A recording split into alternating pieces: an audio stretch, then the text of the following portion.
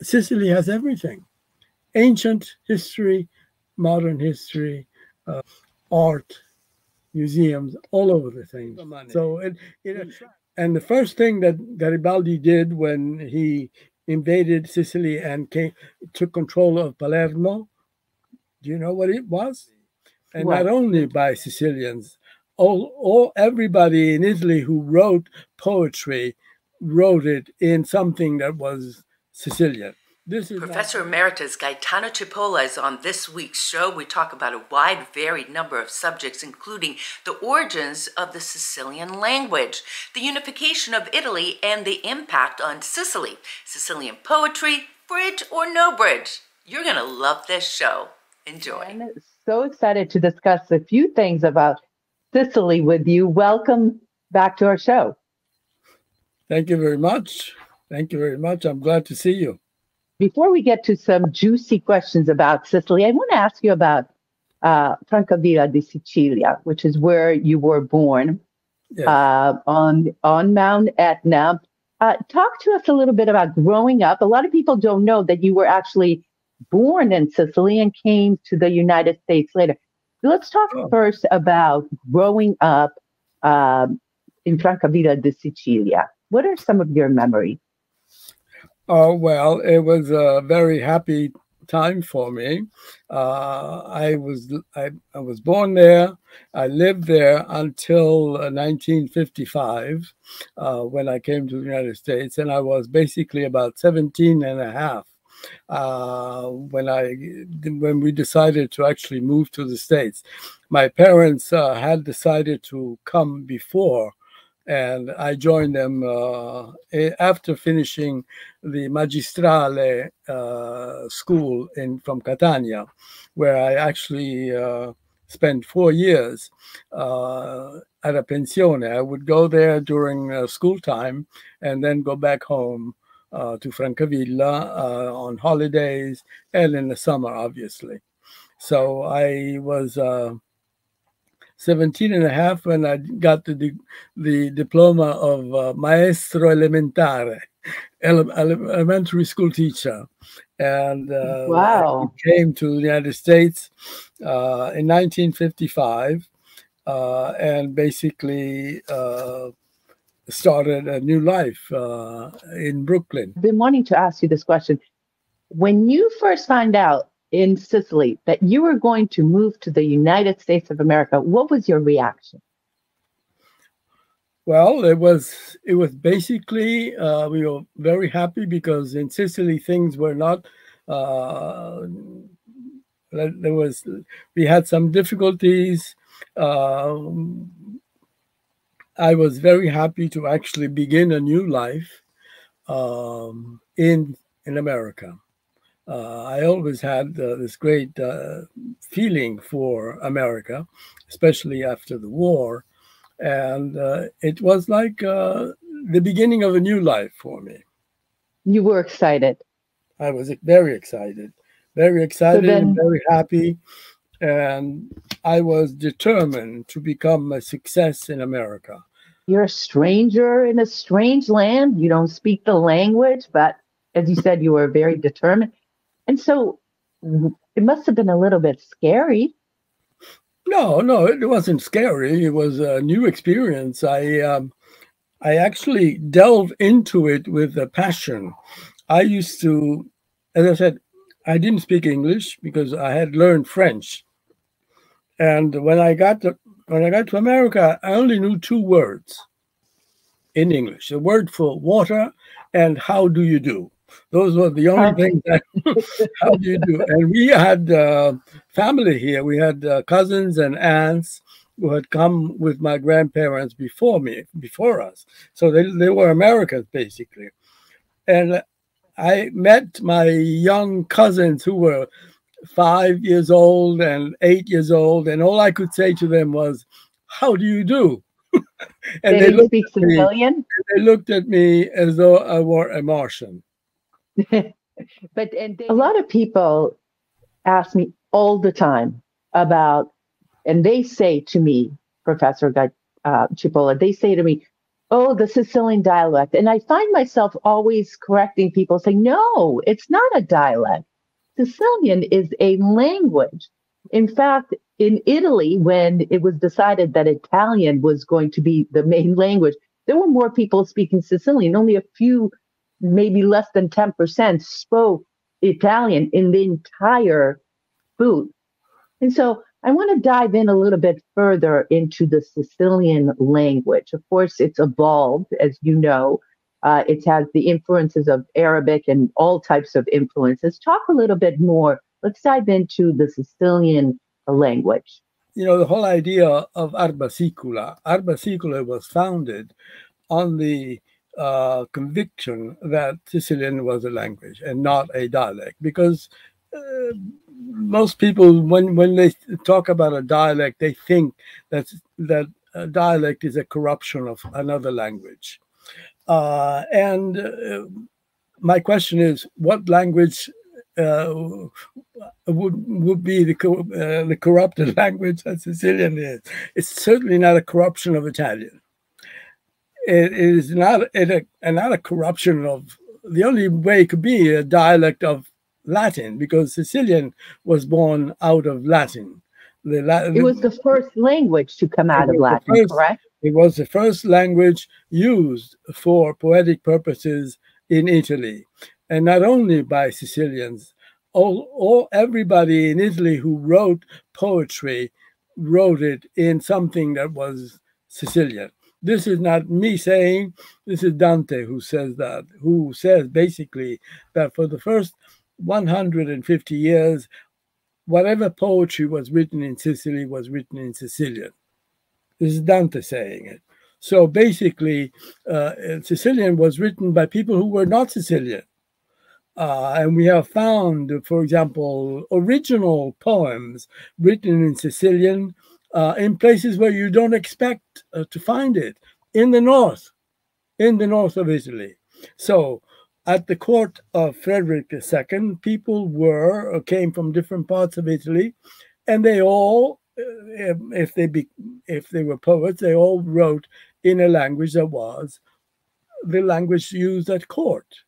And so Sicilian was the first language ever used for poetic purposes. And it went on. People didn't stop writing in Sicilian or speaking in Sicilian until recently. For the first 700 years of people speaking a language in Sicily, it was always Sicilian. Until maybe 50 years ago, everybody in Sicily spoke, maybe 70 years ago. 70 years ago, everybody in Sicily spoke Sicilian. Educated, uneducated, farmers, whatever. There was no difference. And because of the fact that illiteracy was a problem, a big problem in Sicily, as it was all over Italy at one point. You mentioned before that 10% of the Italian people in 1860 spoke or understood Tuscan. I think you're being very generous. It's probably less than that. Yeah. Probably less than that. Some people say 5%. Others say maybe 3% of the population understood Tuscan. They could read. If you think that in Sicily and in parts of the South, for example, illiteracy was something like 90%. 90% of the people in Sicily, in Calabria, and in the South could not read or write. So how would they know Tuscan if they could not read or write? They either were Tuscan, which obviously, which was, the language of Dante, Petrarca, Boccaccio. They wrote in Florentine. So if they could not read, how would they know the Divine Comedy? Yeah. Only by hearsay. Only by hearsay, or if they could memorize things. One interesting thing about this is that, for example, many Sicilians actually think that Sicilian is an oral language, that you cannot write Sicilian. The reason for that is that Sicilians, I mean, the very few people who actually knew how to read and write, the poets, they knew Sicilian and they knew how to do it. But the general population learned Sicilian sometimes by speaking. And I'll give you one little thing about that. The the church, in teaching catechism to the parishioners, had books written in Italian for them and in Sicilian for the parishioners. So that basically Sicilians learned Sicilian by rote, by hearing, by memorizing. So the priests would give them the prayers, they would repeat those prayers, they memorized them, and never saw the written word. Never saw the written word. And so even my mother, who was a perfect speaker of Sicilian, whenever I handed her a copy of Arba Sicula and she would read the Sicilian, she would first verbalize, to try to verbalize the word by itself, by splitting it into syllables. And then when she knew what the word was, she said it perfectly speaking. Why? Because she is not accustomed to seeing Sicilian written. And Arba Sicula must be credited for actually promoting the writing of Sicilian language. And I can tell you that basically, if the priests had done basically what the Jewish people of Sicily did, then we would have had a better result, because the Jews in Sicily taught their members how to read and write, so that they could talk Hebrew. They could read Hebrew. Yeah. They could learn Hebrew. And the Jews in Sicily actually started writing in Sicilian. Wow. Which was a very important thing that sort of coalesced the whole idea of writing in Sicilian. So the Jews must be credited for that. Let me ask you about the Sicilian language, because you and I both know that after the unification, Italian, Tuscan, which turned Italian, became the official language. That is the official language of Italy. So people always ask me, well, do I need to learn Sicilian when I go to Sicily? No. Just learn a few words in Italian, because that's the official language of government, of papers, of commerce, of business, etc. I do know that it is encouraged to teach Sicilian in some schools in Sicily. But, you know, our friends, they speak Sicilian to their kids, they speak Sicilian to friends, but it's not something that is kept alive as it was before the unification. I do know that a lot of Sicilians, when they emigrated to other countries, like Alfred's grandparents, they only spoke Sicilian in the house. Right. And so talk to us a little bit about what you see the future of the Sicilian language. You know, the conference that was held at the European Parliament by the Euro deputy Ignazio Corrao, which basically brought 150 people from Sicily by a charter flight to Brussels, was on the idea of actually facing the problem that Sicilian is facing. That is the threat, not the threat of extinction. I don't think it will happen, but Sicilian is being used less and less. And the idea was to kind of revitalize the use of Sicilian and into other things. Because as you said, Sicilians don't use the language with strangers. They are not, if they go to a bank, unless they know the clerk, they will speak to them in Italian. And so Sicilian has been sort of relegated to the realm of the family, which is basically wrong. Most people in Sicily have a kind of a very difficult relationship with Sicilian. many parents, many Sicilian parents, discourage their children from speaking Sicilian because they think that somehow learning Sicilian would interfere with their learning English or Italian, and that is absolutely wrong. That is the wrong way to do it, because Sicilian, if you learn 2 languages or 3 languages or 4 languages, your brain becomes even better trained to analyze things. You build networks in your brain. It has been shown basically that learning a different languages, or the ability to speak in more than one language, is an experience that enlarges your perception of the world. The I network. absolutely understand as a Well, multilingual. I speak several being languages. Hungarian, you already speak 3 languages. I'm sure you're learning some Sicilian while you're in Sicily, right? Italian. And I can Italian. say the basics, Professor. I can say bedu, beda, amunini, all the basics. I want to say something very interesting that I've noticed in the past few years, and I don't know if you have noticed that going back into Sicily. I found that using Sicilian have become a really cool thing in restaurants, names of businesses. In fact, a lot of restaurants I see, pane con gatto, a lot of old Sicilian foods are coming back. Right. Even on YouTube, on Instagram, some of these reels, they're speaking Sicilian and actually writing stuff on the video. So I found that the newer generation sort of thinking of Sicilian as being the new cool. Well, Is that something you've very happy observed? to hear that.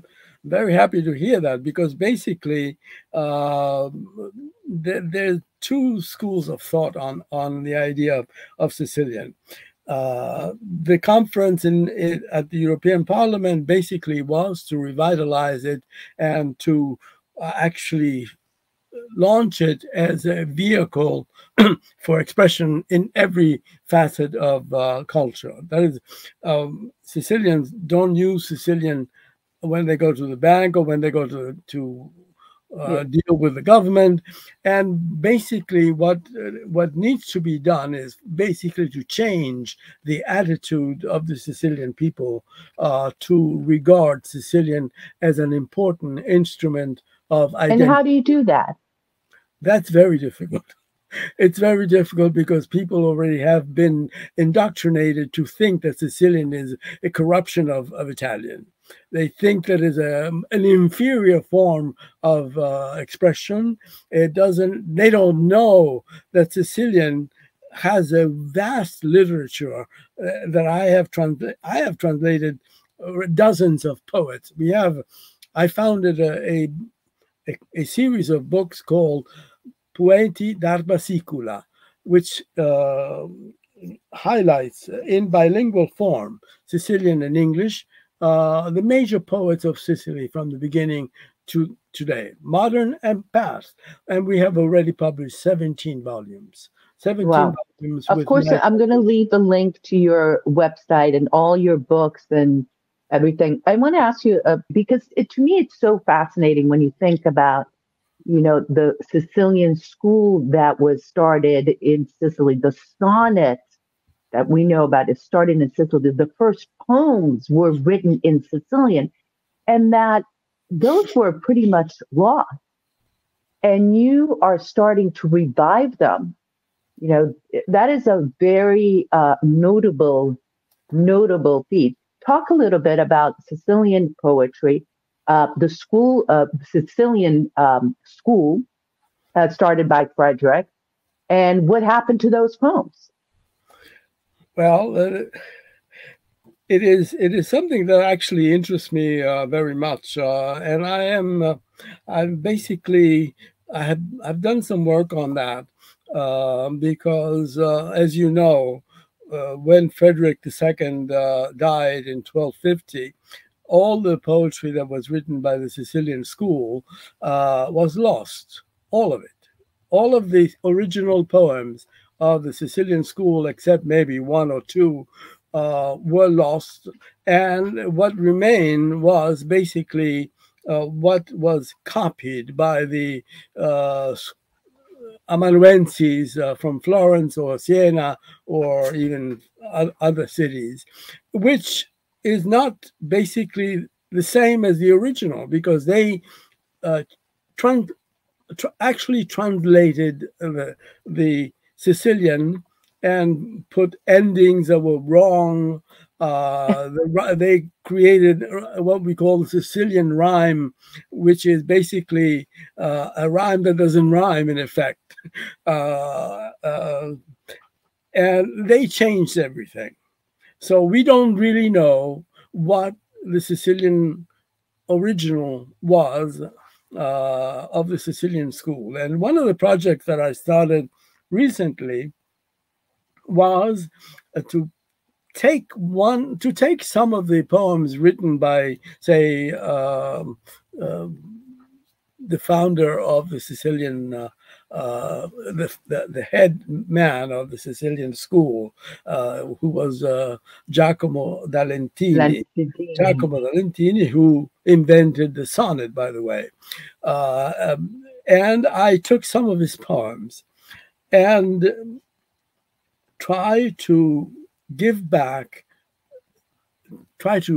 work my way back and replace what has been written with Sicilian. A Sicilian obviously cannot be the same Sicilian of 1230. It's got to, because we don't know how there were so many different ramifications and so many different influences in that language, and we really don't know how they did.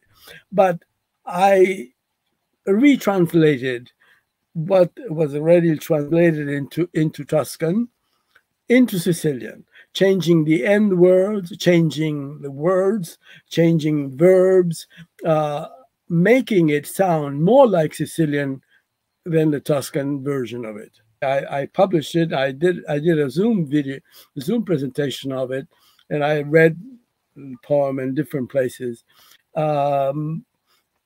Something like that was tried by a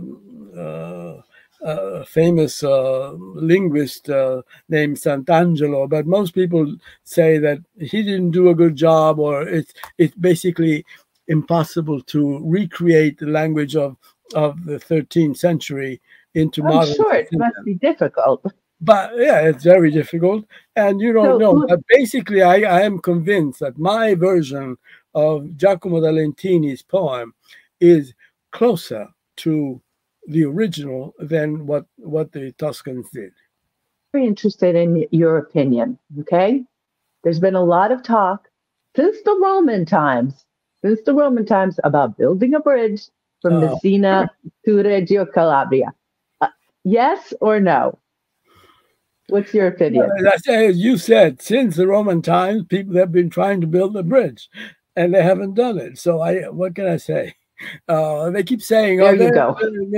They keep spending money on projects. I basically don't think it will happen because the cost is unbelievable.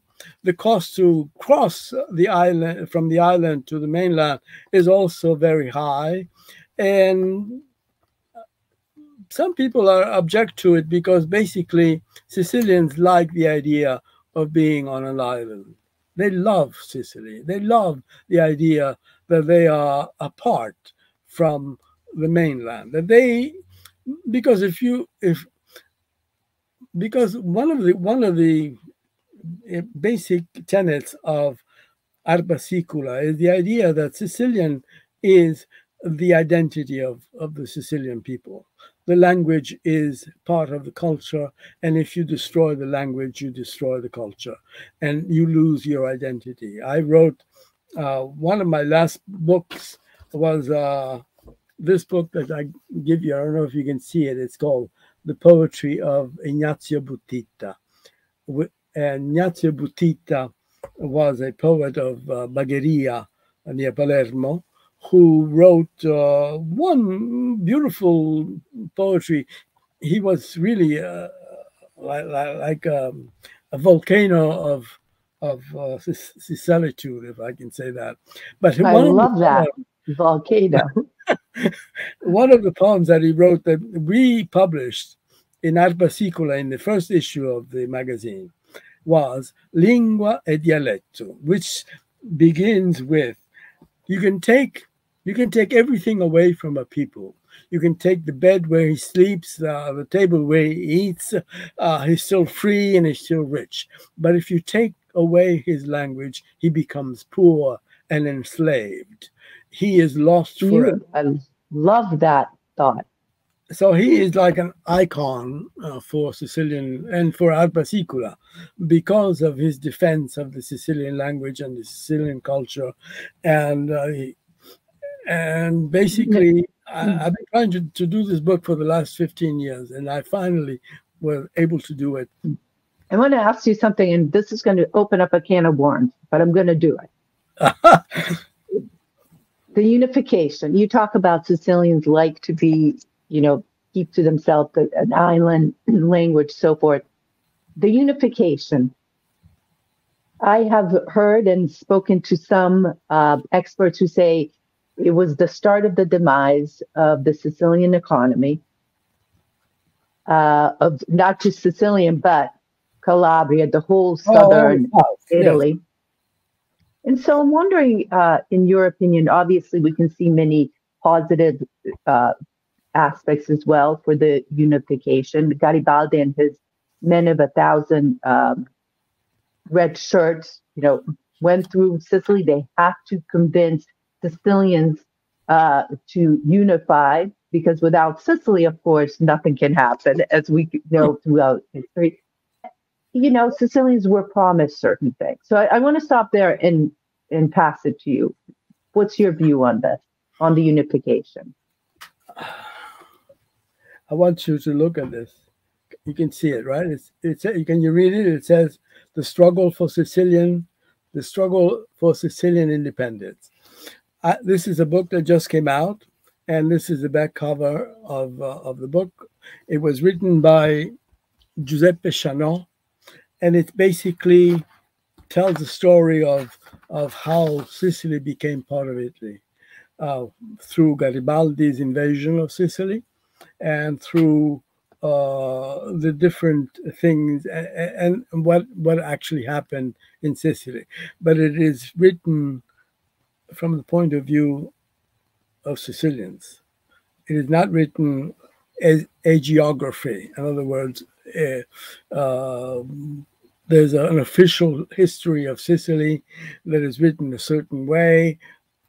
Giuseppe Chanot writes it from the point of view of the losers, of what they lost, and how the victory of Piedmont, of Victor Emmanuel II, Cavour, and the others did. And basically, I recommend this book, which just came out. It has been in my hand for the last 20 years. I would recommend people read the beginning chapter of this book, which tells the story of the differences, the different perceptions that people have of what Sicily and the south of Italy was in 1860. Most people think that the kingdom of the two Sicilies was a backward country, a poor, where people were being famished, and basically Giuseppe Chanot points out, together with lots of different people, points out that the southern part of Italy, the kingdom of the two Sicily, was not inferior. In fact, it was superior in many ways to the northern regions, Piedmont, Sardinia, Liguria. Just to give you an idea, the kingdom of the two Sicily had a gold-backed economy. In other words, their wealth was in gold. They had gold bullions in the bank. They had gold and silver bullions in the bank.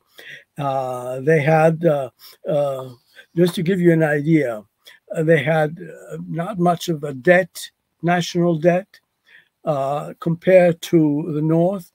I'll give you an idea.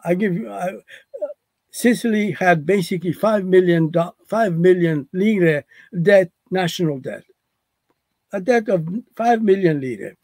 Piedmont, in the same time, had a national debt of 58 million. The gold reserves of the Sicilian, and I keep saying Sicilian, but it's actually Naples and Sicily. From Naples down, Molise, the whole south of Italy, the gold reserves of the Sicilian and Neapolitan realm was 444 million lire worth. Guess how much all the other regions of Italy had in their national treasury. Altogether, Piedmont, Liguria, Lombardy, Venice, all the others, I think altogether they had less than 200 million. And their economy was not gold-backed. They had paper money. And the first thing that Garibaldi did when he invaded Sicily and took control of Palermo, do you know what it was? Went to the bank, took the gold, and took the gold. And with that, the enterprise of the 1,000 soldiers was financed primarily through that gold. Sicilian gold. Unbelievable. Okay, so basically that answered my question about how you feel about the I mean, I'm giving you history. I don't. We're happy to be Italians. I'm happy to be Italian. I made my living. I made my living basically by teaching Italian. So I am not. To give you, I wrote down some parts of the stuff that perhaps I can say. Say the people employed in industry. There were more people employed in industrial work in the South than there were in the North. But when Sicily and the South became part of Italy, all the investments moved up north. And I'll give you an idea, for every dollar collected in taxes from the people, 70% was spent in the North, and maybe 30% or even less was spent in Sicily. So basically, they changed everything. And then, the whole idea that the northern kingdom of Piedmont and Sardinia keep saying, "Oh, we had nothing to do with it. We had nothing to do with it. There was Garibaldi." No, that was all done with the knowledge of them and with the instructions from them. And this book also speaks about the contributions made by the British Secret Service, by the British Navy, by the mafia people, the people who actually joined many of Garibaldi's enterprises were the picciotti of the mafia. But also some people who believe that Sicily also should belong to Italy. But in general, this book tells a story of what happened. And it tells a story of the brutalities that were done in Sicily, not only during the war, but also after the war. It's a history that really should be known because most people do not know that. Most people do not know. First of all, they do not know that Sicily became part of Italy only in 1861. They think that Sicily, it's Italy. No, it's not. It wasn't Italy before. It was Italy, yes, but Magna Graecia, Roman Empire, the Arabs, but they only became Italian only in 1861. 1861. And basically, people are fascinated when I tell them this. Yeah, people don't know, do not know, and somehow it's not important to them to know. But it is important for Sicilians to know their history. That's why Arba Sicula exists. That's why Sicilian Americans came to America in between after they became Italian, because Sicily did not know what immigration was until they became Italian. Sicily was always the land, the dream, the land of their dream. It was the land of the dream for the Greeks, for the Phoenicians, for the Arabs, for Yeah. everybody else. They all went there like a magnet. It was like Yep. basically America was for everybody else. The United States, the land of the dream, the land of freedom. Sicily was always the point of attraction for the people of the Mediterranean. Yeah. And they knew what immigration was after they became Italians.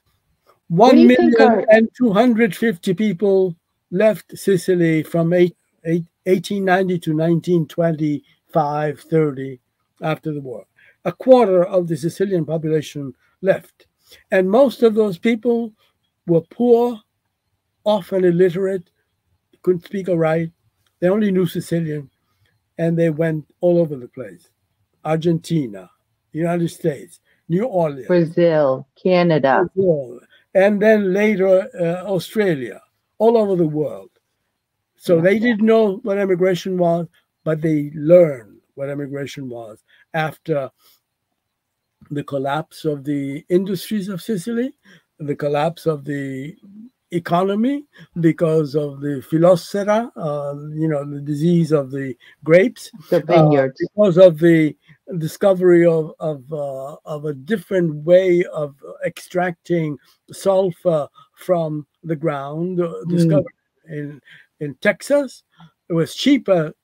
It was cheaper to get sulfur from Texas than it was from Sicily, and that collapsed the sulfur mine, Yeah, which was a good thing. I think a lot of people don't realize that sulfur mining, Sicily had the monopoly, and many of the Western industries had mines there. But that's another one of those. Did you know about Sicily? Did you know that at one point they had the monopoly? And I want to ask you a couple Yeah, of more course they did. questions.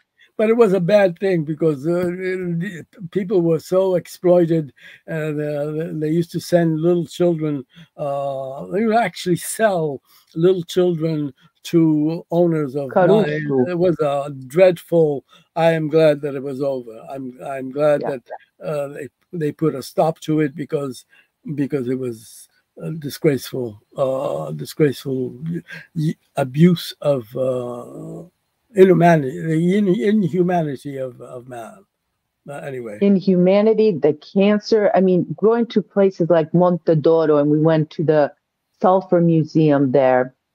I don't know if you knew there's a very extensive sulfur mining where it detailed how many died, what types of diseases they received, and the Caruso. And what's so fascinating to me is that a lot of Sicilians don't know about this history. Oh no, of course It's not. a lot of Sicilians.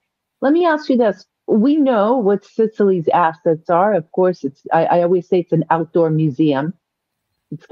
You can go from one town to another, being Greece or being beautiful Baroque. And, it's got such a huge number of influences. But there are several problems that face Sicily. And here on our channel, we speak a lot about, about trash, about bureaucracy, about those types of issues. What, in your opinion, are some of Sicily's biggest problems facing today? Today, I can tell you, I can remember that Sicily had much bigger problems. When we go back to Sicily on the tour, and we see how things have changed in Sicily, I'm very happy to see it, because I remember how things were 40 years ago, and or maybe 50 years ago, how things were. Sicily has changed, has improved. There's still a lot of unemployment, obviously. That is a big problem. But Sicily, And a huge exodus of young people. and the people can't find jobs, can't, yeah, so they leave and they have to go outside. They have to go outside, and that is a growing and a persistent problem that hasn't been solved. But Sicily, I think, is doing much better now than it did 50 years ago. Sicily has discovered tourism, and that will be a way of actually saving the economy of the island. Because Sicily has, as you know, because I see that you travel all over Sicily, in different places, pointing out the various good things that are there. Sicily has everything. Sicily has the best kept temples, Greek temples in the world. The temples in Sicily rival the ones in Greece. And also in the southern part of Italy, there's beautiful temples.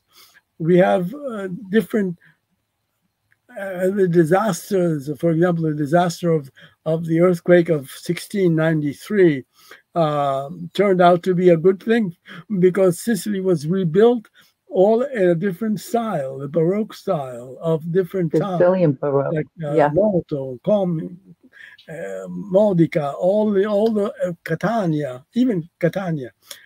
So the Baroque style, Sicily has everything: ancient history, modern history, art, museums, all over the things. So it attracts where other regions may be known for a certain thing. I don't know. Sicily has everything. Other regions may be known, for example, for the Renaissance, like Florence, for example, the epitome of the Renaissance birth. But there was a Renaissance in Sicily as well, and there are different things. Sicily has everything, and people are beginning to know that. I used to say that people had the best that Sicily is the best kept secret. I think the secret is out now. The secret is out. The secret is out. And as you know, we also do what we can through our channel and through our tours, promote. Professor, I certainly appreciate your time. And, you know, there's several other issues that I wanted to bring up, but let's save it for another time. I appreciate your time. Thank you for your service. Really, it is a service to the Sicilian American community that's neat, all the Sicilians around the world, really. So thank you for your never-ending work to promote. Let's hope I can keep doing it. Let's hope so too. All right, Professor Gaetano Cipolla. Give my best. I will. I certainly will. Grazie mille. Arrivederci. Grande piacere mio. I want to thank again Professor Gaetano Cipolla for his time. Truly a remarkable person, and truly I always learn something from him, and I hope you did as well. If you watched this long, thank you so much, and thank you for supporting this channel. Of course, we have many more videos on, about, in, and all over Sicily, and you'll find it on our channel. So thank you and have a great day. Arrivederci, ti voglio bene.